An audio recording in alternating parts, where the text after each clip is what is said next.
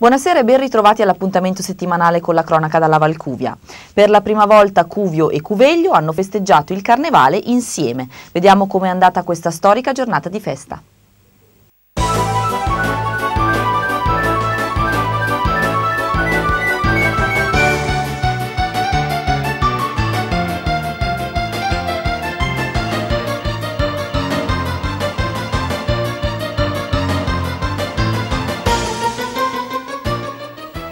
Speriamo non sia vero l'antico adagio a carnevale ogni scherzo vale, se quest'anno i comuni di Cuvio e Cuveglio, da sempre vicini e rivali al centro della Valcuvia, hanno deciso di festeggiare per la prima volta assieme il carnevale. Un'occasione storica che dimostra che finalmente è passato il tempo dei campanilismi e dei piccoli problemi di parrocchia e che ci si può unire per cominciare a creare qualcosa anche tra comunità con uno spiccato senso di identità. Sarà questo un carnevale che passerà alla storia, come ci ha detto Giorgio Roncari, apprezzato storico della comunità di Cuvio. Cuvio e Cuveglio insieme per il carnevale. Sì, in effetti è un'occasione direi eccezionale, perché trovare Cuvio e Cuveglio, che storicamente sono sempre stati campanilisti fino al sangue, direi, trovare uniti per fare carnevale non è una cosa da ridere. Quando i comuni sono stati uniti avevano fatto un carnevale dove ognuno aveva portato il proprio carro che rappresentava il comune, perché c'era molta rabbia da parte di tutti. Adesso vedo che la gente si diverte e forse è meglio adesso.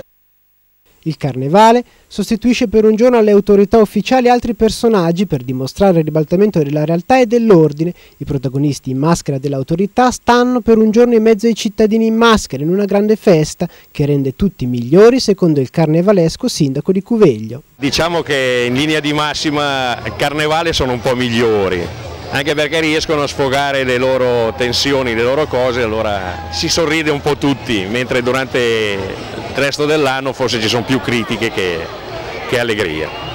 Come sta andando la collaborazione con Cuvio oggi? Diciamo che è partita da questo momento e siamo veramente contenti per il fatto che dove il mondo si sta dividendo sempre di più, noi due paesi siamo riusciti a integrarci l'uno con l'altro e vediamo il risultato con tutta questa gente e questa manifestazione. Ma come mai questa rivalità che dura da così tanto e che è caduta proprio oggi?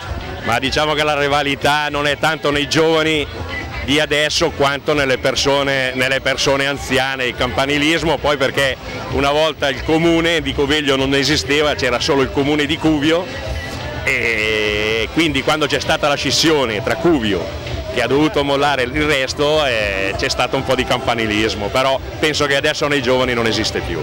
Però può chiedere al mio amico sindaco di Cuvio che le darà una risposta. Il carro migliore secondo il sindaco di Cuvio?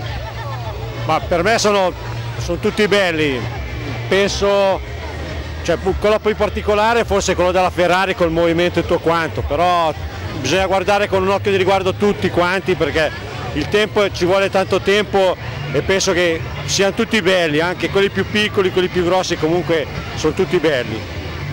Allora, l'abbiamo chiesto a tutti, questa riunione sa di miracoloso, ma è Cuvio o Cuveglio ad aver fatto un passo indietro? No, passi indietro non ce ne sono, anzi sono passi avanti sia di una proloco che di quell'altra, perché ci sembrava giusto unire le due forze per fare un carnevale un po' particolare, cioè visto che è anche il primo che sia il più bello di tutti. Ecco, rispetto agli altri anni più o meno gente, come sta andando?